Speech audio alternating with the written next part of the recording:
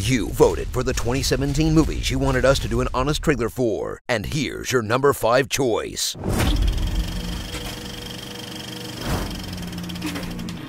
Shrek made you laugh. How to Train Your Dragon made you feel. Now, DreamWorks' newest franchise will make you question the very fabric of reality. I'll be there. Boss Baby. No, seriously, it's a weird one.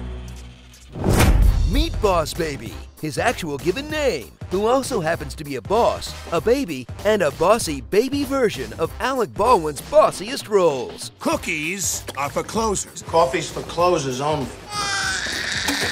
You called? Do you need Senor Squeaky?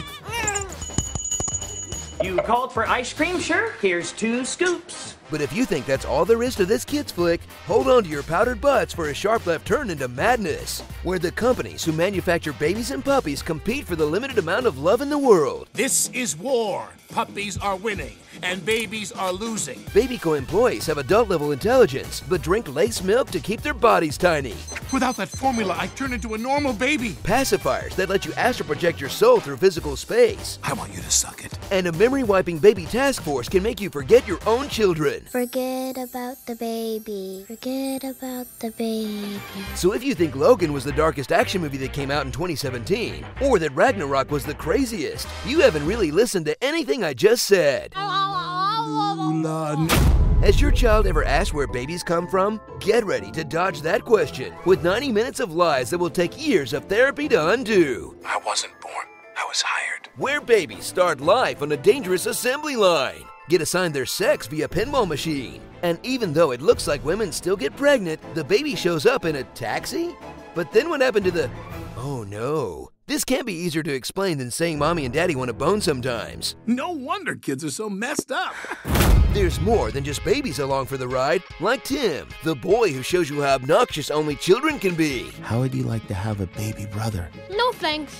I'm enough. Whose imagination borders on clinical insanity. Perhaps your parents need to be enlightened with a great curse. And the villain, Francis, formerly known as Super Colossal Big Fat Boss Baby, who's made a puppy so cute it will literally steal a mother's love from her kids.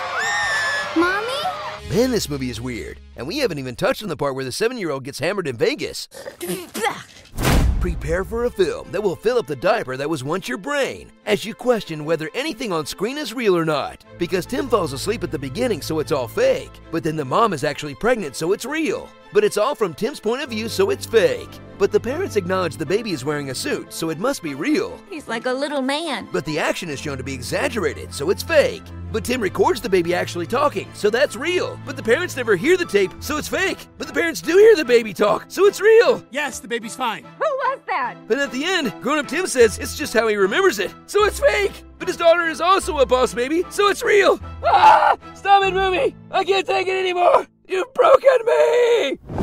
So if you're looking to put thoughts in kids' heads that they never would have come up with on their own, You can't be fired from your own family.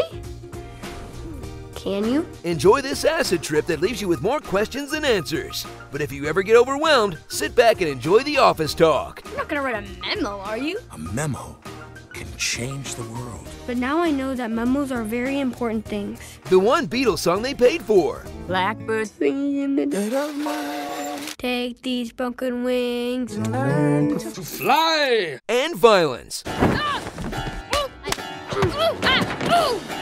No! Lots and lots of violence.